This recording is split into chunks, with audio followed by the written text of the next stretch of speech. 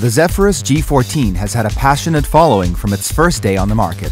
We see why that is, as you get powerful processors and graphics inside a portable 14-inch chassis. Today, we have the newest 2022 model, which is branded as an AMD Advantage laptop and is on a whole new level compared to its predecessor.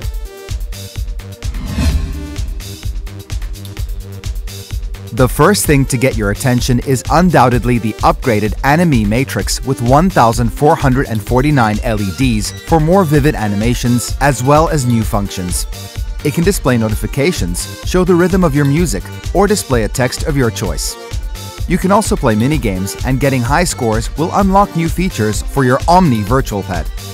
The laptop is very resistant to flex thanks to the honeycomb reinforcements on the inside.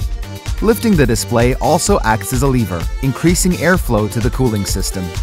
This is the so-called ErgoLift design, which now opens the screen to 180 degrees. But we'll get back to this in a minute. This angle also makes typing on the keyboard more comfortable.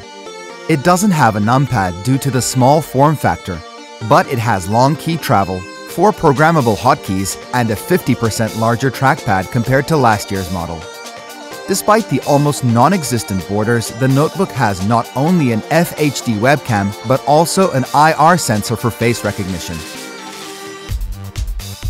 Regarding the port selection, we should highlight the addition of a high-speed microSD card reader, which was missing in the GA401. Besides, there is everything you might need, including an HDMI 2.0B port for 60Hz 4K gaming on an external screen. Of course, the integrated one is also pretty good, even better than its predecessor. The new QHD variant has a 16:10 aspect ratio, and it's much brighter.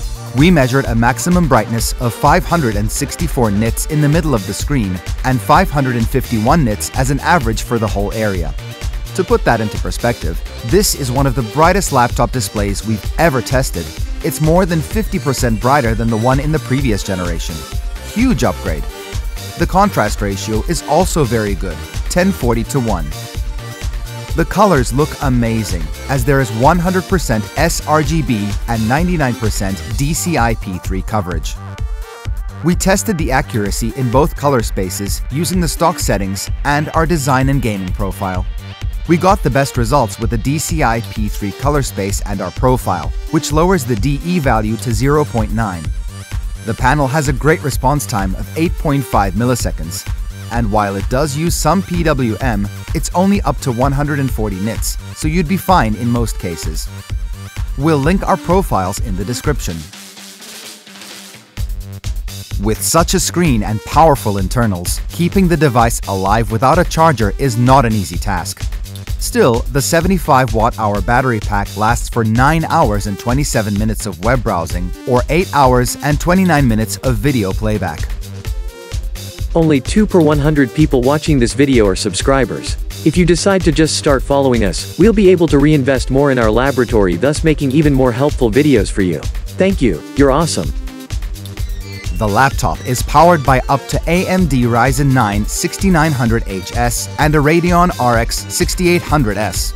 The CPU has a 35-watt TDP, a bit lower than most H-series, but it can be better for stability and ensuring reliable, prolonged performance. The GPU department is more interesting. The 105-watt Radeon RX 6800S is about 50% faster than the RTX 3060 used in the GA401. It performs similarly to the 100-watt version of the RTX 3080. We chose to test a configuration with Radeon RX 6700S since it's similarly priced to GA401 with RTX 3060, and we're more than happy with the results.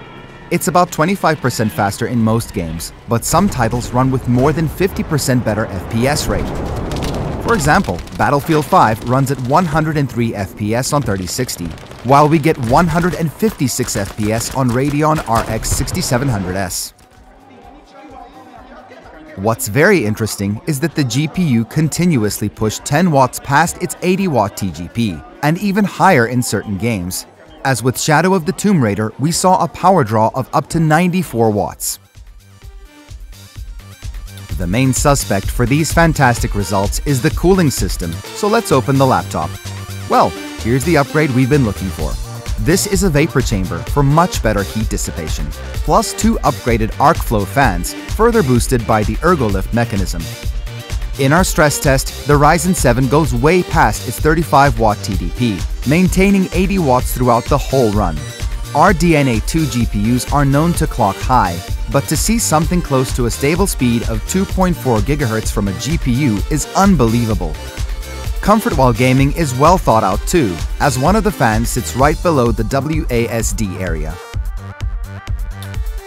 For a 14-inch laptop, the Zephyrus G14 has good upgradability.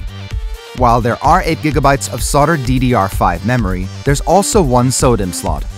Storage-wise, you get one M.2 PCIe X4 slot supporting the ultra-fast Gen 4 drives.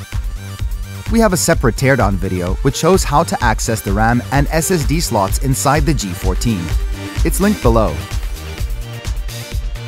Thanks to its portability, the Zephyrus G14 could be used for content creation or as an office device. You've done your work? Switch to the discrete GPU mode in Armoury Crate and unleash its full graphics power. If you need a reason to switch to AMD, the G14 is a pretty big one, offering a fully fledged gaming laptop experience with features up the wazoo. We don't have the time needed to cover them all, but be ready for some more surprises.